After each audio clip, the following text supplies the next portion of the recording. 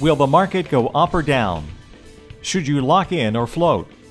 Find out this and more with Master of the Markets, hosted by Barry Habib of MBS Highway. Welcome to Master of the Markets. I'm Barry Habib with MBS Highway, and this is created exclusively for Mortgage News Network. Heck of a week last week. A lot of housing data came in along with inflation data. And what does that mean to you and your referral sources? Well, let's break it down because the housing data was excellent, actually.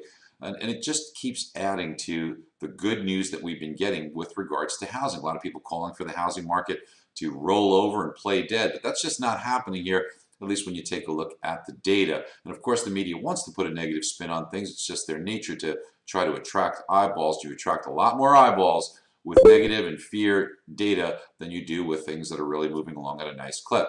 So first, we got the home market index builders saying that they felt really good. A lot of optimism amongst builders, highest rating in about a year, showing that builders feel pretty confident overall about the market, about foot traffic and about conditions in general. Then we actually got housing starts, another look at new construction. And the headline number came in a little bit below expectations, but then when we dig deeper, we see that the negativity was all related to multifamily commercial type dwellings. When we look at single family residences, it was terrific, some of the best numbers that we had received in a long time. So when we take a look at overall new construction, it looks pretty favorable moving forward. Now we take a look at existing homes, we've got the existing home market report, and that was also much better than expectations. The first positive year-over-year number we had received in over a year. So great news on new home sales. Appreciation up 5.5%. That's exactly where we had forecast, and it's very healthy. You don't want it to be too hot because that's unsustainable. This is a perfect level of appreciation. And here's the thing. If people say that, 5.5%, I'm not really that happy with it, look at it this way. If someone were to take, let's use an example of a $100,000 home, and let's say appreciation were 5%. Well, if you put 20% down on that home, that means your investment is $20,000. If that home were to go up on a $100,000 home by 5%, that's $5,000. It means you made $5,000 profit on your $20,000 down payment or investment. That's a 25% rate of return. Pretty darn good. Oh yeah, and you get to live there on top of it. And you still get a tax deduction. This is a great rate of return.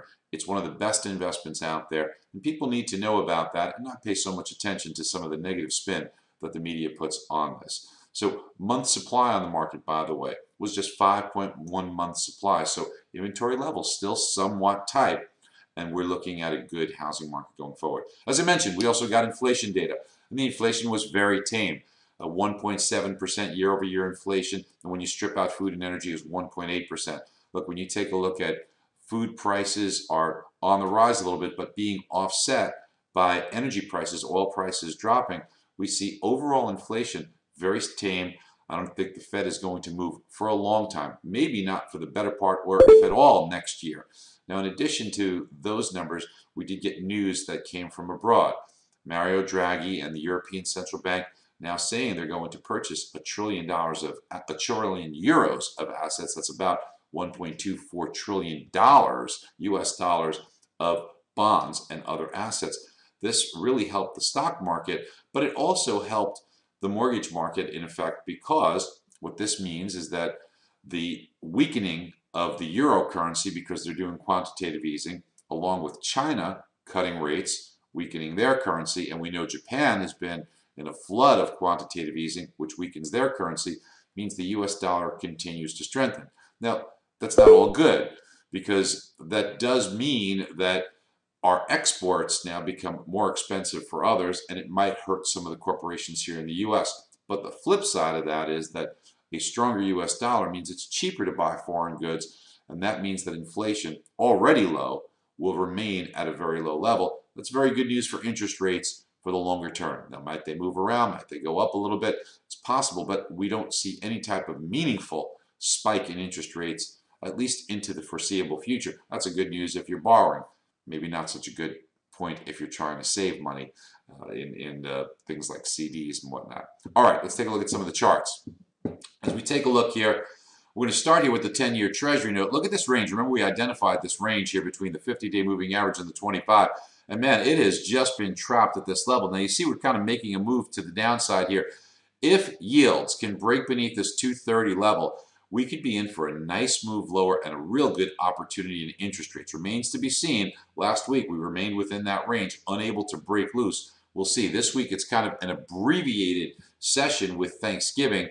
You do have the Thanksgiving Day holiday where Monday is a quiet news day. Tuesday and Wednesday are just loaded with all kinds of news, including housing, including GDP data, including the Fed speakers out there. So we're going to get a lot of data on the market in just the first 3 days, including more inflation data from the Fed's most favored gauge of inflation, the personal consumption expenditure. So lots of data in a compact period of time that can really move the needle as far as trading goes early on in the week. We'll keep a watch on that.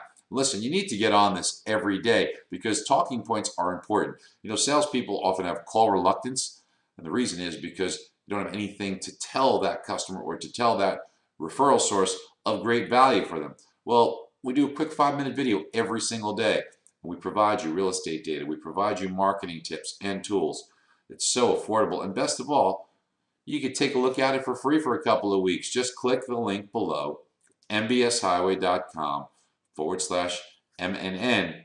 and get a free look at MBS Highway. I think you'll like it very much. If you enjoy this commentary, if you're watching this, might as well sign on. All right, I hope you have a great week. More importantly, a healthy and a happy Thanksgiving holiday. It's actually my favorite holiday of the year. It's just a time to be grateful, a time to be thankful. And we all have so much to be thankful for. And just remember, if things ever get down, they could get a lot worse. Look around you. There's people that wish they were in your position. Hope you have a great day. Bye-bye, everyone. Master of the Markets airs every Monday at 11 a.m. Eastern Time and can be viewed on MortgageNewsNetwork.com. Thanks for watching us here on Mortgage News Network. You know, you could be part of the action here. If you have a product or service for mortgage professionals, you can be a sponsor and have your commercial here on Mortgage News Network. And if you don't have a commercial, that's okay. We have plenty of clever and creative folks behind the camera who can make a commercial for you. For more information, please send an email to info@mortgagenewsnetwork.com. Or for immediate info, please call Beverly Bolnick, our National Sales Manager, at 516-409-5555, extension 4. And she'll tell you how you can be part of the action.